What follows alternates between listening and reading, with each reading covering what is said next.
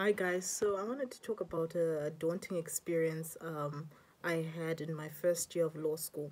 And this happened when a big firm came to talk to us, fresh students, to tell us about what our life would be like at these big firms and in the next 5, 6 years when we're practicing as attorneys.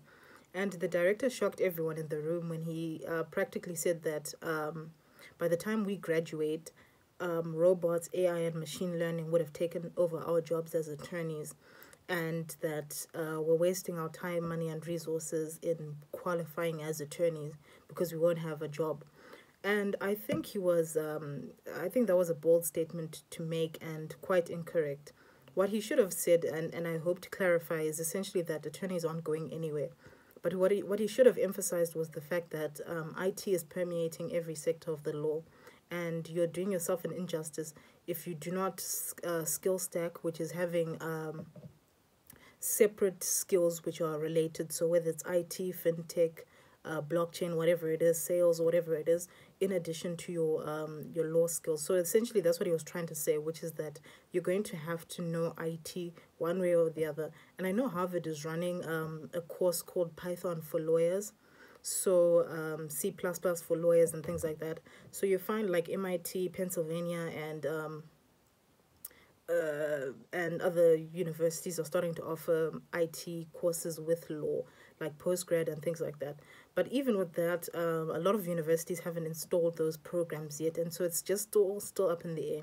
And I wanted to say, like, okay, first of all, we're gonna have to integrate IT and law, and not to necessarily say that we're gonna be redundant. I think that's very inaccurate. But there are some important advantages to using IT and data and information technology skills. Some of them is like advancing efficiency and reducing costs to clients. So big law firms obviously don't want that because obviously you're billing per hour and they want to make more bucks per hour. So they're not a fan of reducing costs to clients. So they're not a fan of making legal services consumer goods like retailers and things like that. So they're not a fan of that. But that's essentially where we're going. People are preferring consumer legal services, consumer they're preferring legal services as a consumer good and not a customized good. So they're signing tons of contracts, and so they'd rather have you producing some way for them to draft their own contracts and ensure that they don't have to come see you for you to draft a custom made contract. They'd rather have a template which they can use for whatever purposes they desire. And AI can assist us in accuracy and time constraints, especially in like civil procedure where you have deadlines, you have timelines where you have to draft and send notices and things like that. And COVID has essentially shocked us all, and countries which weren't prepared were definitely they didn't have the infrastructure in place for online courts and online dispute resolution. Which, if the legal sector had embraced these things in the past 10 years, 5 years ago, we wouldn't have had the crisis we had, which is now we're going to have a backlog of cases because some of these cases could have been resolved online, but because there was no infrastructure, that wasn't possible. And essentially, if you resist the influx of tech into the legal sector, you're going to get wiped out. Richard Susskind talks about it in his book, Lawyer of Tomorrow, An Introduction to Your Future. And he's essentially just saying, like, the lawyers who are embracing tech and things like that, they're going to be around for the next 10, 20, 50 years or so. And they're going to wipe out all the ones who resist the tech. So let's just stop trying to jump on a moving train or stop a moving train. And robot judges, this is an interesting one I've like looked into.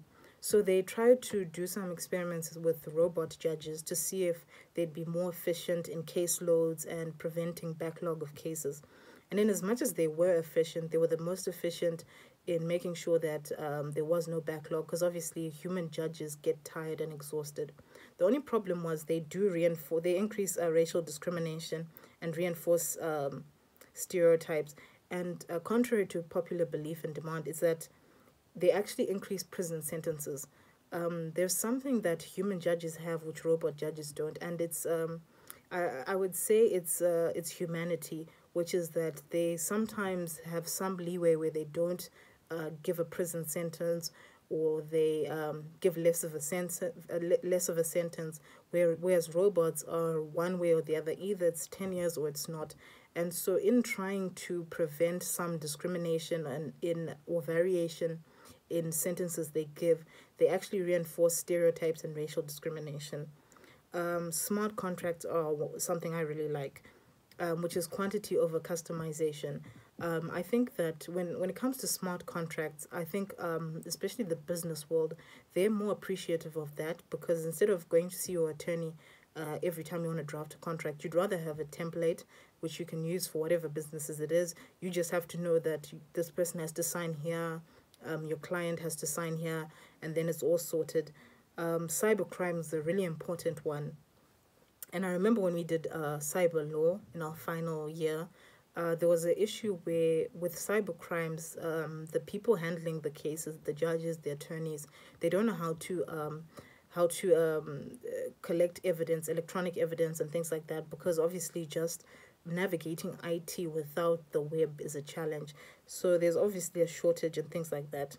And all in all, we just shouldn't shy away from change. Change is daunting, but it aids growth, and it really gives a niche in something which is so broad. So you'd have like your public, your private, and your commercial law, right? And in that private, that's where you're going to have, it's like small niches like fintech, you can have cyber, you can have blockchain, and so many new emerging niches are popping up out of the blue. And so essentially the things like public law, commercial law, I think it's going to be mandatory for everyone to just know the basics of that. But it's also a great opportunity for those who want to niche down to go into that specific environment and not just take a shotgun approach in all three sectors of it.